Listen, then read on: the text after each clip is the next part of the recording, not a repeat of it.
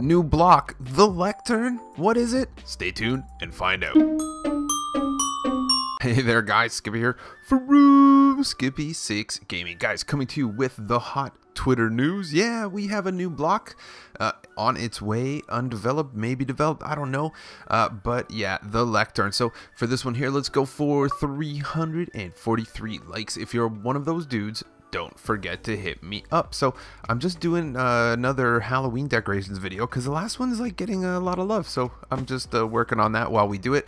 Let's start this off, guys. Twitter is the place to go. If you follow my Twitter, you will already know about all this stuff even before this video came out. So it starts off with this guy right here, Dinnerbone. You might know him. He is very famous, or not famous, pretty much one of the biggest developers for Minecraft.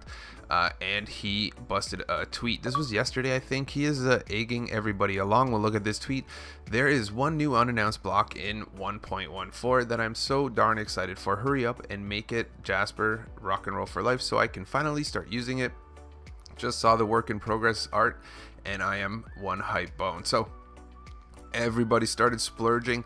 In fact, not even splurging. I don't know if that's the right word, but I already had a video made up that was talking about kind of like the 3 front runners for best block, and now that video I can't make it, but it's good because I already had most of this information for this block. So let's keep going. So people started talking. They were talking about spike blocks, they were talking about half dirt slabs, things like that.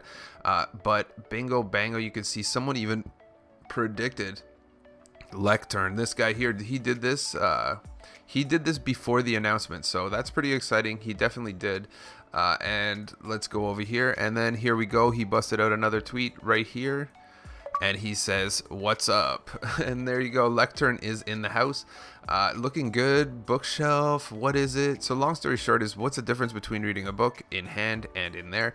Long story short is, multiple people can read the book and people don't have to pick up the book. So it looks cool. It's kind of like you know, a priest's altar, or I'm not sure the exact usability, but you could make more like, you know, offices. There's definitely creative purposes for this. I think that would look good at, like, you know, the bottom of a pillar or something like that. And yeah, I like it. I like it. I like it.